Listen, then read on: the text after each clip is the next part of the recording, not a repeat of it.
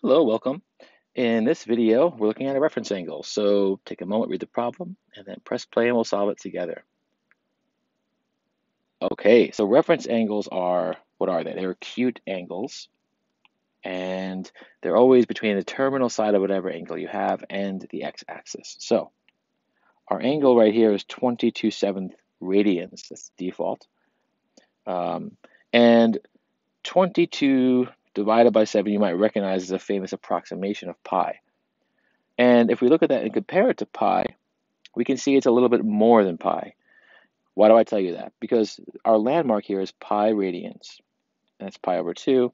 This is 3 pi over 2. So when you're given a measurement like this in radians, you should be able to approximate where it is. In our case, it's a little bit past pi radians, so maybe like that. Although it's probably much closer in this case. We can convert it to c, but that's the idea. That's our angle. The reference angle is the acute angle between the terminal side, that's the end of the angle here, and the x-axis there. That's our reference angle. How can you find that? We would just do 22/7, the angle we have, minus pi.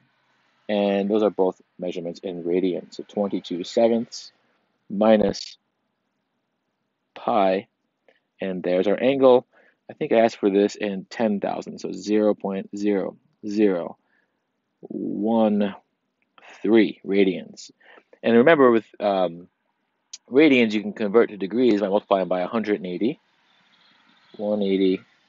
and dividing by pi. You can see it's a really tiny angle, so maybe it would have been more accurate to draw it like up here, but I wanted you to see where the angle lies, get the essence of it. All right, I hope that helped.